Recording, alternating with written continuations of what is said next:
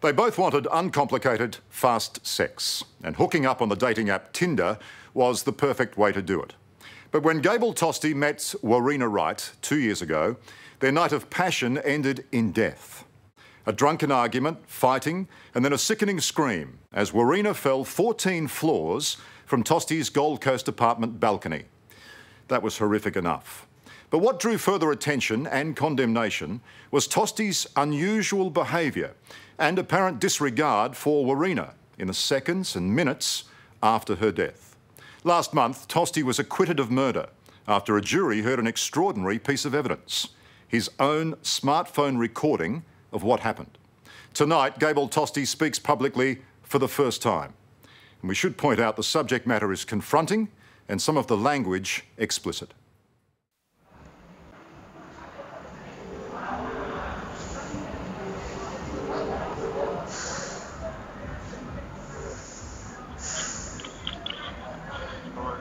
Hello, Dad. I might have a bit of a situation. In the heart of surfer's paradise, a Tinder date has gone tragically wrong. Like, I was all right at first, and we, had sex in bed, and then after that, she kept drinking. In the early hours of August 8, 2014, Gable Tostee tells his father what has happened. I think she thought it was like a joke or something, but she kept beating me up and whatever. I will fucking destroy your jaw. It's not fucking funny. I forced her out on the balcony.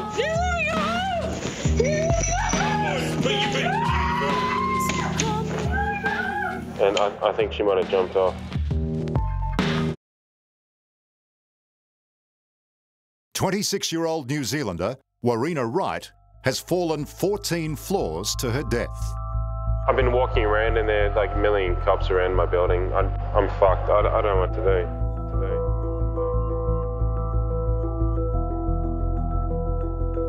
do. Gable Tostee was right to be worried. Police would soon charge him with murder. For 2 years now, he has maintained his silence, refusing to be interviewed by police or take the stand during his sensational trial. Mr. Tostee, is there anything you would like to say today? How frustrating. But after walking free, he is now ready to tell his side of the story. Tostee's a pig! Any comments about all this media, all this attention? This is the final time you'll walk the street. You won't see us for a long time. You must have some sort of relief about that. Nothing at all. Any comment at all that you'd like to make?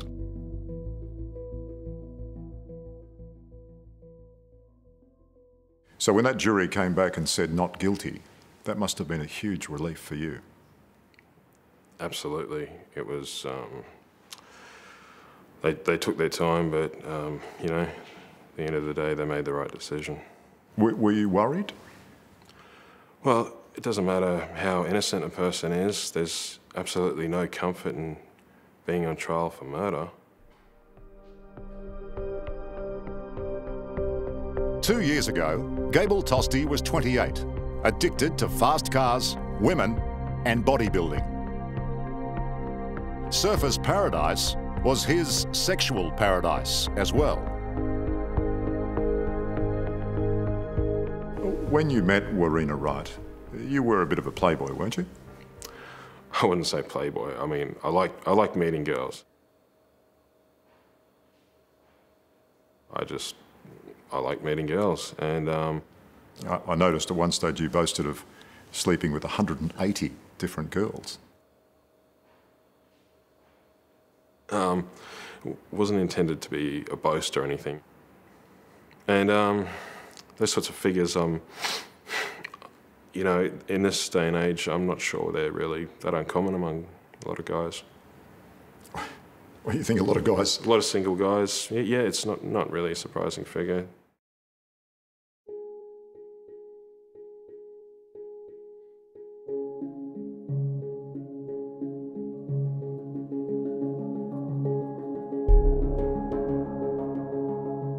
Gable Tostee really was living the bachelor's dream here in this glamorous high-rise block in the heart of surfer's paradise. The beach is just a couple of hundred metres that way, bars and nightclubs on his doorstep, And girls, well, they were just a swipe away on Tinder. So there was no reason to think that the night he hooked up with Warriena Wright was really going to be any different. Warriena was, you know, she came across as nice and quite, you know, almost timid at first, and we got along.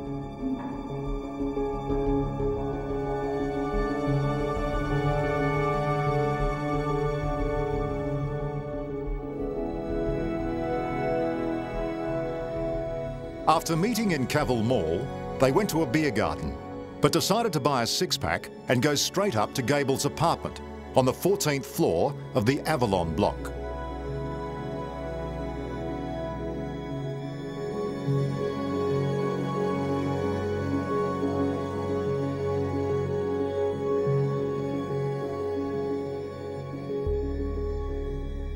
What were you drinking?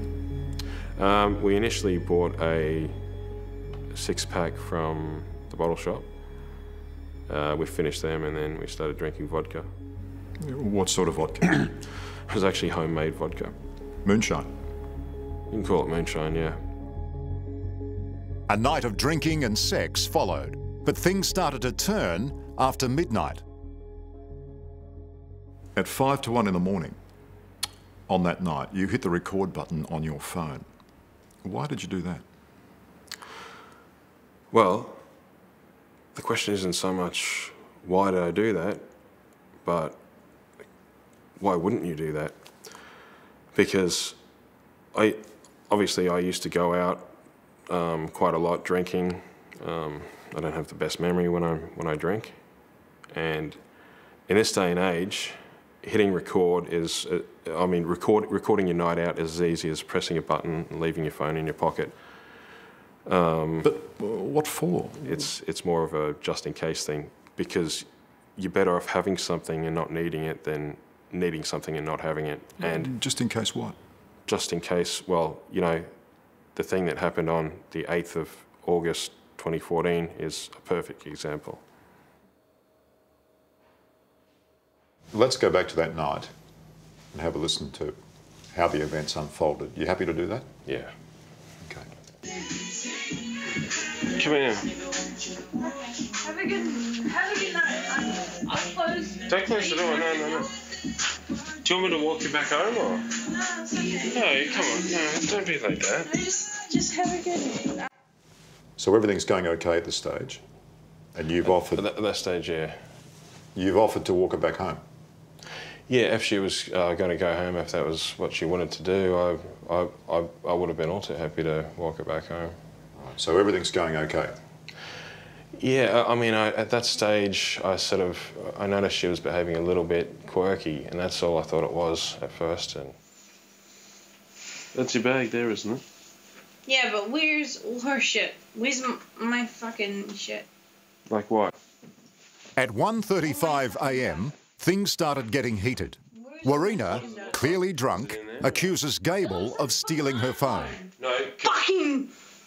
I will fucking destroy your jaw. It's not fucking funny. Okay, she's pretty angry there. Yeah. Why is she so angry? She can't find her phone. I'm not sure why she got so angry like that, but we were looking for her phone apparently, and she couldn't find it, and she seemed to be blaming me for that, and I was offering to, you know, call her phone to help her find it.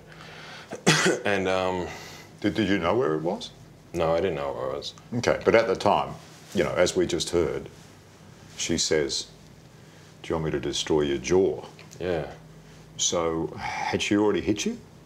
At that stage, it was kind of what I understood to be play fighting, but as you'll see throughout the night, it got worse and worse. What do I have to do? Oh!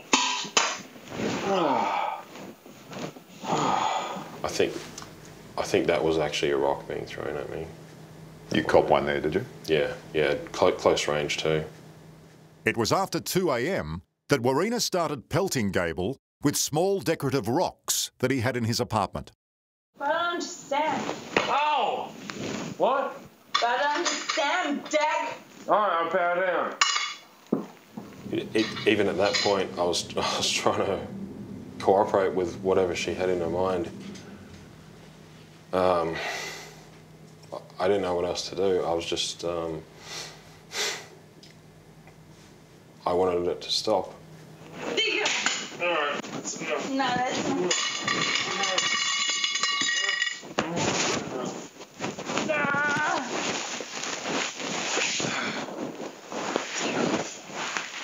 Sounds like you've tackled her there. I think we're just wrestling at the time. That's enough. That is more than enough.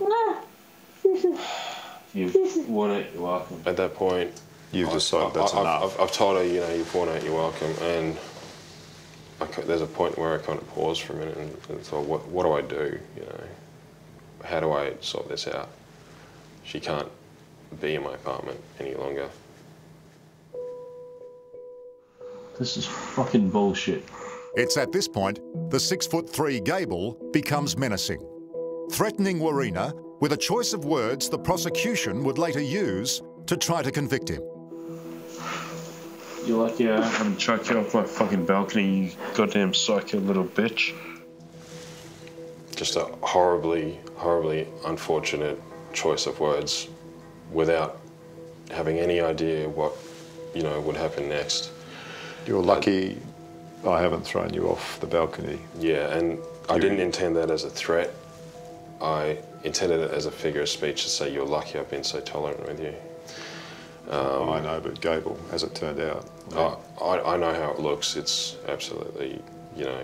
It's a shocker. It is the worst, you know, to even mention the balcony. It's the worst choice of words one could have used. These are the forensic photos of Gable's flat. Rocks litter the carpet. A telescope lays on its side on the table. Metres away is the telescope clamp that Warriena grabbed and allegedly tried to use as a weapon. This is where it all goes horribly wrong. This is where I've basically bundled her up and started to carry her out the nearest door.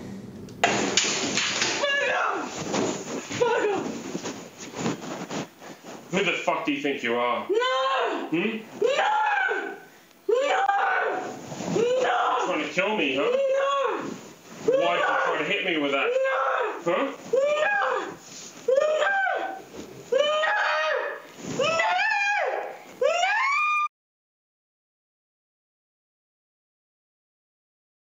We heard Warriena scream no 33 times.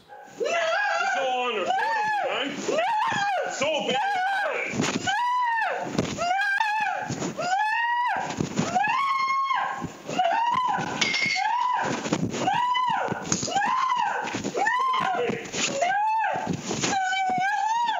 And she was begging to go home. I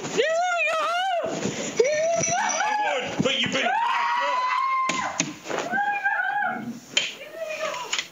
Why didn't you just use the front door? You mean after I disarmed her? Whenever. You had multiple opportunities. Well, the first thing I did was try to make her walk out the front door. But you restrained her again. After she took the clamp. For the second time, you had control of her, and you still chose not to use the front door. Why didn't you just use the front door? Because that's only a question that you can ask in hindsight when you have to desperately get someone away from you and separate the two of you and try and de-escalate an altercation. It doesn't come into the equation that that person is going to climb off a balcony and fall 14 floors to their death. But Gable, regardless, you had control of her. You were 6'3". She was 5'4". How far is it between the front door and the balcony door? It was a lot closer to the balcony door, and it was wide open, and it was the logical option at the time. I would, but you've been...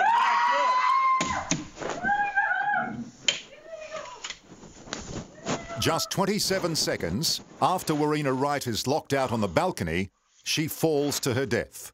The haunting final scream recorded on Gable's phone.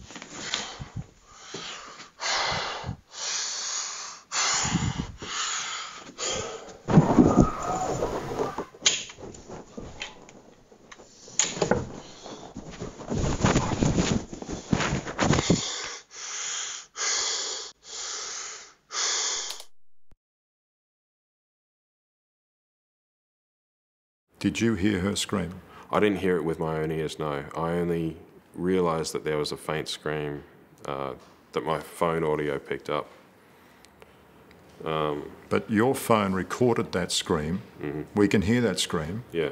Through the locked balcony door. Yeah. But you reckon you didn't hear it? Not at the time, no. Are you serious? Yeah. No, all I saw was her on the other side of the rail for a fleeting moment, and then she was gone. Coming up, why was Gable so quick to leave the scene? I found a place that had some food. You understand why many people would think you're a cold, heartless, cruel bastard. That's next on 60 Minutes.